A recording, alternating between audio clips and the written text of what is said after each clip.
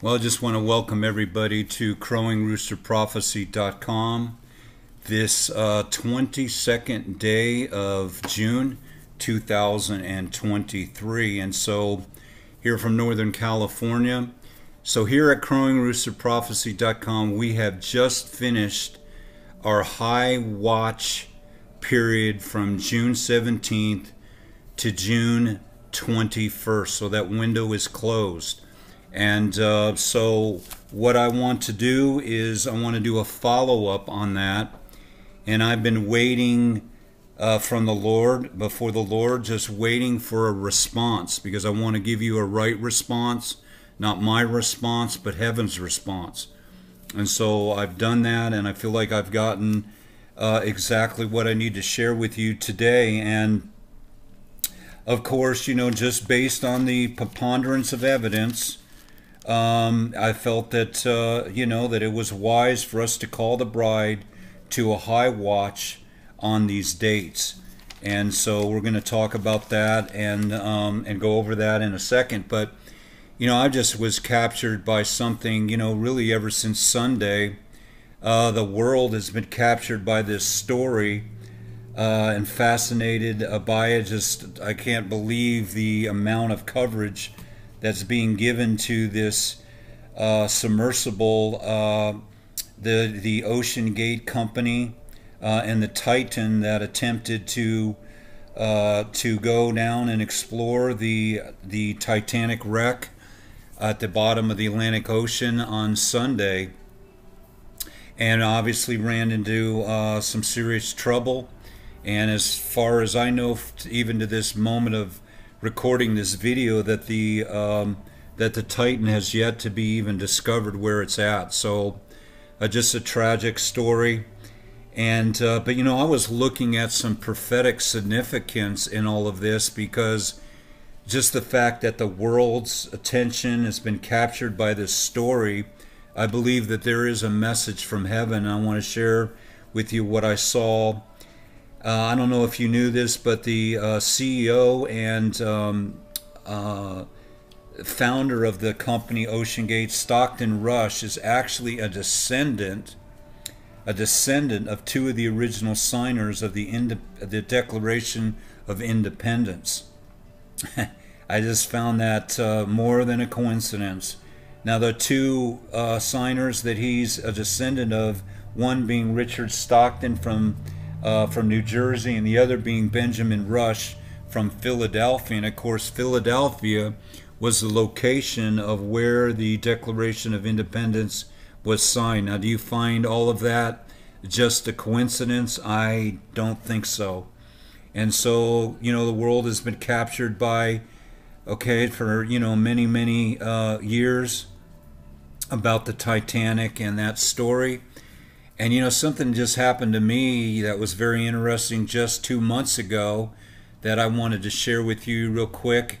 On April 15th, I uploaded this article, and of course I did a video associated with it. I woke up on April 15th early in the morning, as I shared with you back then, just a time of intercession that I was in and praying, and suddenly I went into this deep groaning prayer for about an hour, from 5 a.m. to 6 a.m., just at the breaking of dawn. And, you know, it was just one of those rare moments where the Spirit of the Lord just began to groan within my spirit, and I really didn't understand why. And after about an hour, I felt as if the Holy Spirit was mentioning Titanic, and I didn't really know anything about the dates or anything at that moment, honestly. And so I looked it up, and to my surprise, April 15th was the exact date, 1912, that the Titanic sank in the Atlantic Ocean at about 2 a.m. in the morning, after being struck by an iceberg April 14th at around 11 p.m. And so I shared this story with you, and you know, there's some really interesting, really tragic realities related to the Titanic. You know, one of them, I just the hubris of humanity. And during that time, there were many news clips that were saying that even God couldn't sink the Titanic. And I thought, you know, how prideful of a statement is that? And you know, it's like I heard Yahweh Vahe say back, humanity doesn't need any of my help. They can sink it on their own. And that's exactly what the greatest ocean liner of that day didn't need any of God's help. Humanity sank it on its own.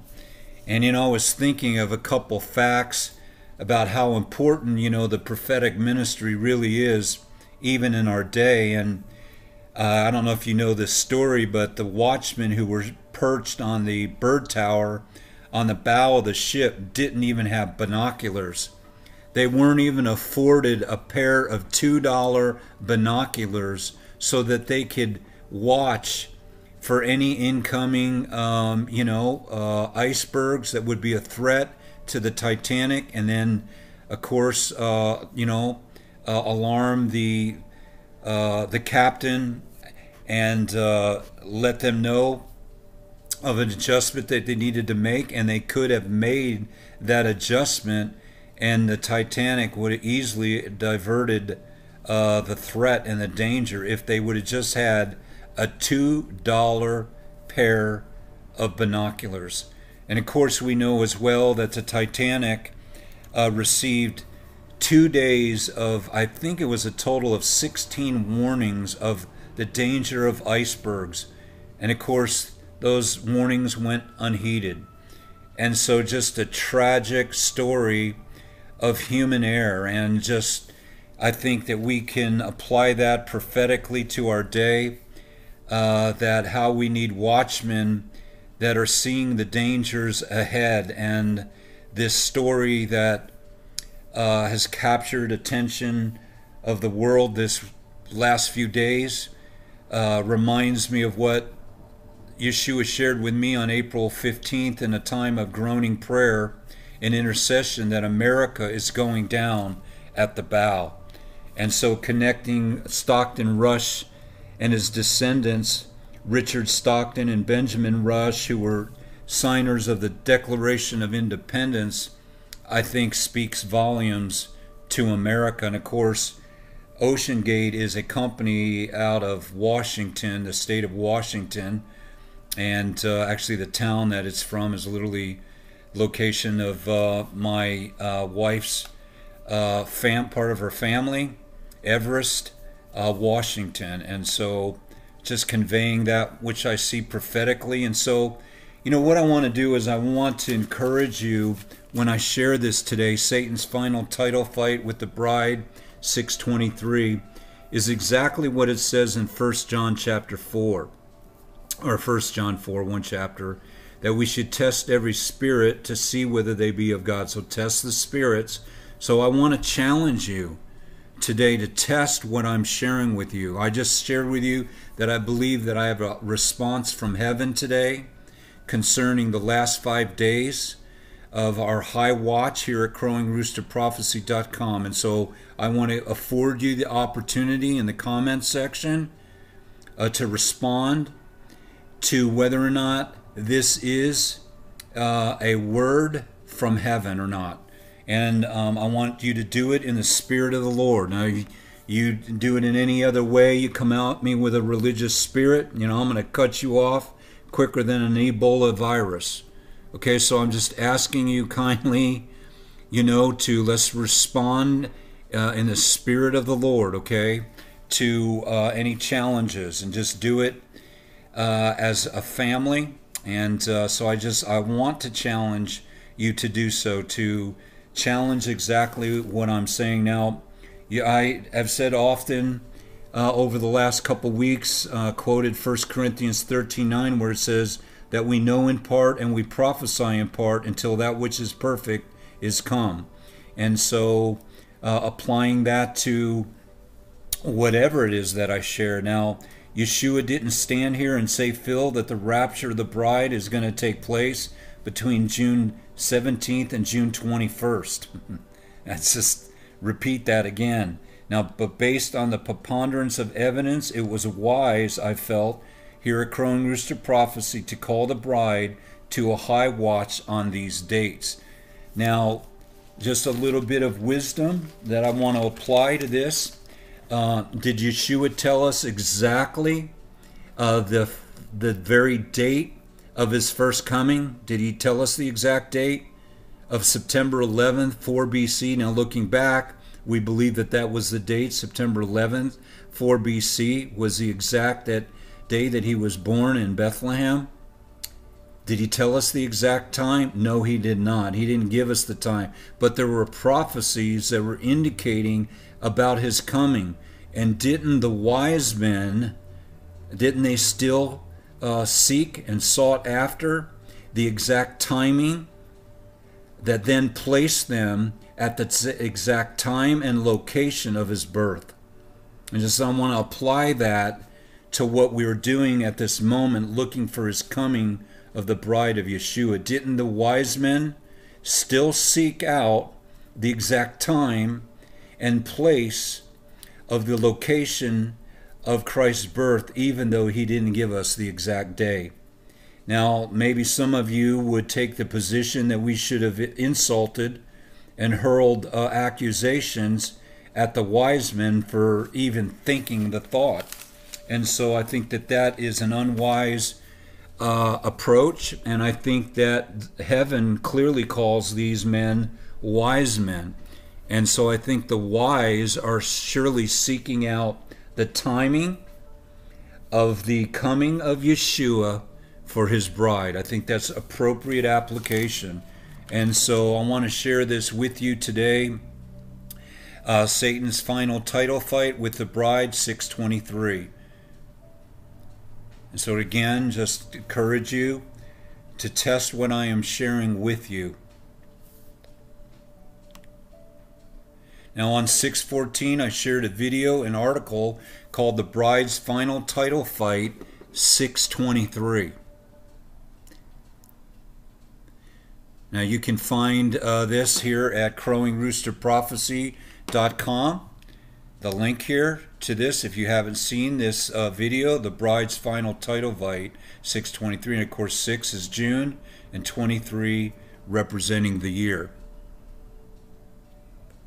Now we here at Crowing Rooster Prophecy recognized that the battle lines were drawn in the month of June of 2023 like never before. Now between light and darkness, there's two kingdoms at war in complete opposition to one another. And never has that been more defined than in this month of June of 2023. Now clearly, for those who have any spiritual discernment, you could see that the kingdom of darkness and the prince and power of the air in Ephesians 2 verse 2 has specifically targeted the month of June of 2023. And we're asking the question, why?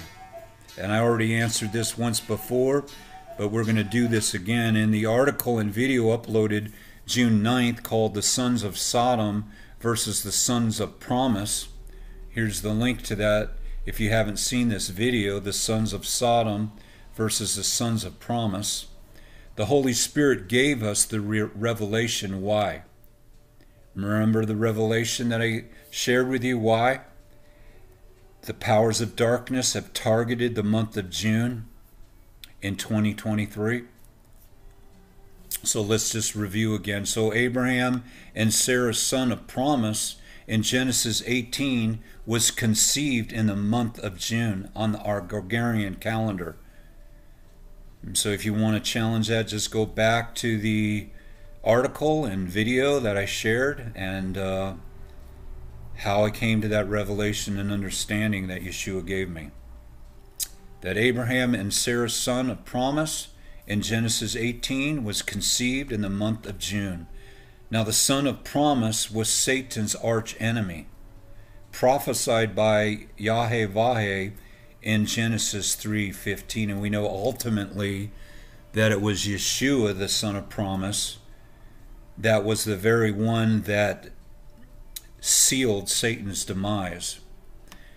Of course, here in Genesis 3:15 it says this, and I will put enmity between thee and the woman, and between thy seed and her seed, and it shall bruise thy head, a fatal wound, and thou shalt bruise his heel, speaking of Yeshua. And of course, we know that his feet were nailed to the cross.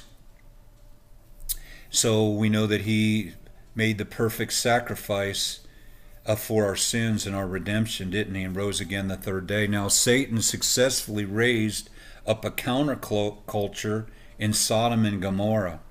And so in June we're talking about this counterculture called woke, and Satan did the same thing. Satan doesn't really have any new tricks in his bag, continues to do the same thing over and over again, and he successfully raised up a counterculture right in Abraham's path in Sodom and Gomorrah, with the intention of snaring Abraham and his family before the son of promise could even be conceived.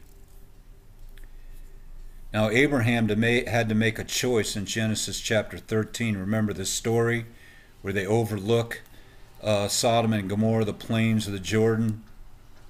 Beautiful plains, rich,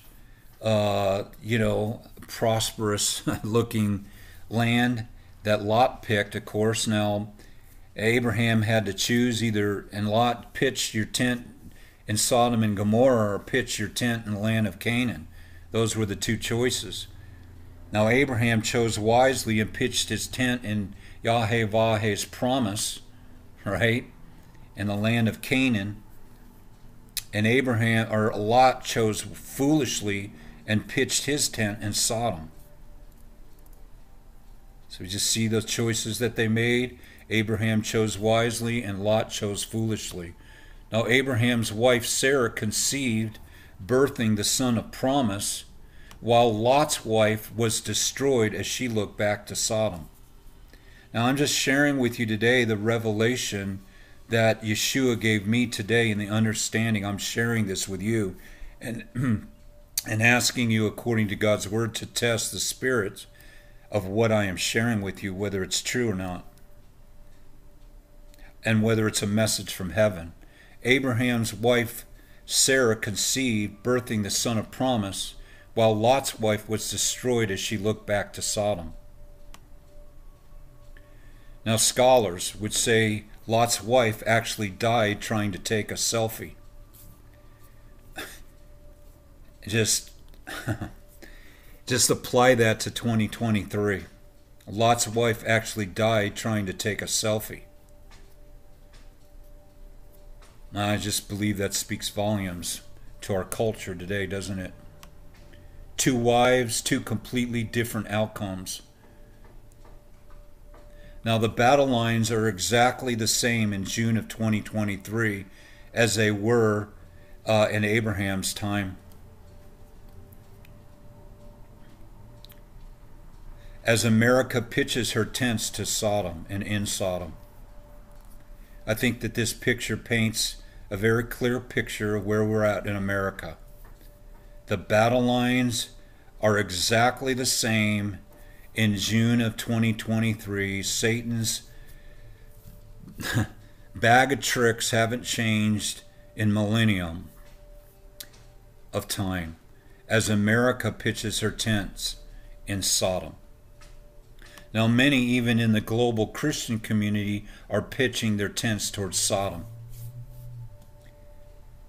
Shocking, but true. I just read the other day where a Christian college would not, I think they kicked out something with Promise Keepers, the men's group, the nationwide group called Promise Keepers. They had some kind of statement disowning or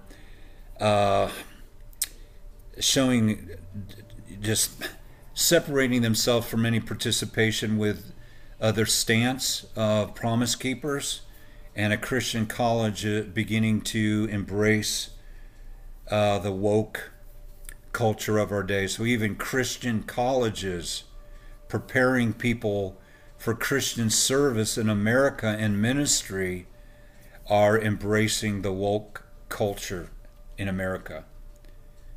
Now heaven is instructing the bride of Yeshua to pitch your tent towards Canaan, the land of promise, just as Abraham did. Now Abraham is an example to us. Are we not children of Abraham? Should we not follow his example to us? Absolutely.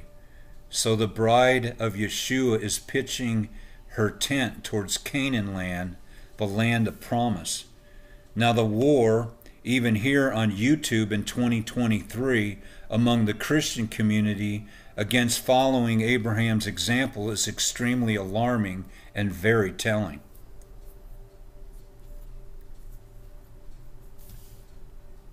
And I don't want to go into all that, but I know that other watchmen are experiencing the same thing that I'm experiencing right here on my site in the comment sections from a number of you. Many blessed responses and beautiful responses, but many, many very accusatory,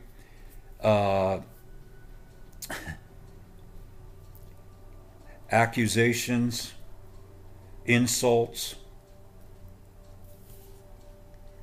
So I just see all of this very alarming and very telling about the condition of the American church in 2023. Just because we desire to follow the example of Abraham. Now, how are we following the example of Abraham? Abraham sat in his tent door in Genesis 18:1, looking intently for the one who promised. Absolutely true. Abraham sat in the door of his tent in Genesis 18:1, looking intently for the one who promised. Now we have already proven here at Crowing Rooster Prophecy that it was the month of June that Abraham's promise arrived. So is it any shock or wonder that it shows great wisdom that at CrowingRoosterProphecy.com that we too sit in the door of our tent looking for the one who promised? Yet many in the Christian community will rail and mock and throw insults at the ones who call the bride of Yeshua to follow in Abraham's footsteps. Again, it speaks volumes to me about the condition, the spiritual condition of the church in America in 2023. Now, I stated this community post, started this community post with this, the bride's final title fight 623. Here again is a link here at Crowing Rooster Prophecy to that video. Now a week ago I uploaded that video and I came across this powerful confirmation and truth, you know, a week later that really shocked me. I wasn't expecting this. The bride's final title fight 623. So just remember that number 623. And here's the scripture verse in Hosea 2 verse 16 and 17. And it shall be at that day, says the Lord, that thou shalt call me Ishi, and shall no longer call me Baal. For I will remove the names of the Baals from your lips. No longer will her names be invoked by you. Hosea 2, 16 through 17. Now Ishi in the Hebrew is an expression of marital relationship, and Baal or Baal is an expression of a master-slave owner. Now the Hebrew gematria of husband and wife is 623. What are the odds? June 2023. The Hebrew gematria of husband and wife is 623, which is the exact same Hebrew gematria of new wife, which is the bride adorned for her husband in the Hebrew. Now it shall be at that day, says the Lord, that thou shalt call me Ishi, and shalt no longer call me Baal. Now all my videos and articles in 2023 can be summed up in Hosea 2, 16 through 17. And this is the reality that I have expressed and trumpeted since the beginning of this year. When the bridegroom comes, will he find you ready? Now the final title fight in 2023 is on. And so here at CrowingRoosterProphecy.com, we've been navigating this final fourth watch of the night for 26 months. And so I just want to finish by giving you the priestly blessing, as I'm a descendant of the tribe of Levi, on this 22nd day of June 2023. May the Lord bless you, may the Lord keep you, and may the Lord cause his face to shine upon you. And we finish by saying that, as it says in Revelation 19, and the Spirit and the bride say, come. And we say, even so come, Lord Jesus, Maranatha.